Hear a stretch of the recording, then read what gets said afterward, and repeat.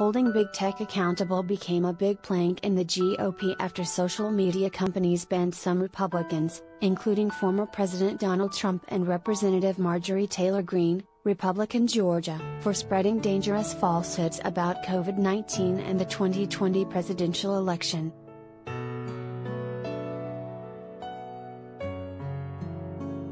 Kevin McCarthy, the top Republican in the House, has been particularly vocal about the issue, backing legislation to crack down on tech companies.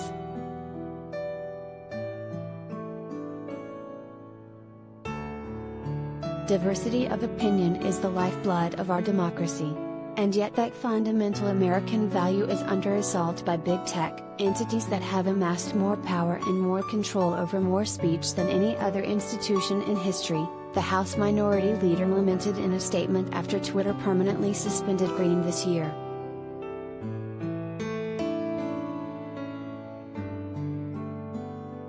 Their recent decisions to silence Americans, including a sitting member of Congress and renowned physicians, who share views different from the political and media elite, have real-world costs, he added.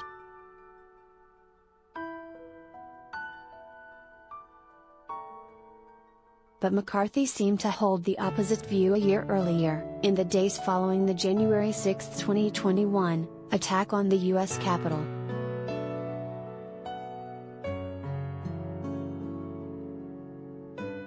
According to an upcoming book by two New York Times reporters, McCarthy privately told fellow GOP lawmakers that he wanted social media companies to strip more Republicans of their accounts, as Twitter and Facebook had done with Trump.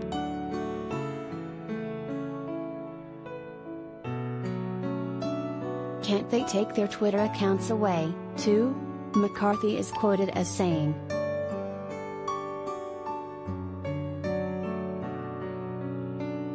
McCarthy's spokesperson denied the reporting, telling The Times that McCarthy never said that particular members should be removed from Twitter.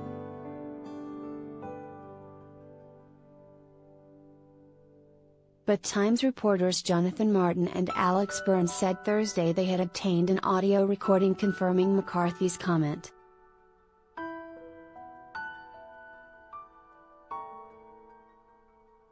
McCarthy's credibility is seriously in question after his flat denial of another comment, about Trump's culpability over the January 6 attack on the Capitol, fell apart on Thursday.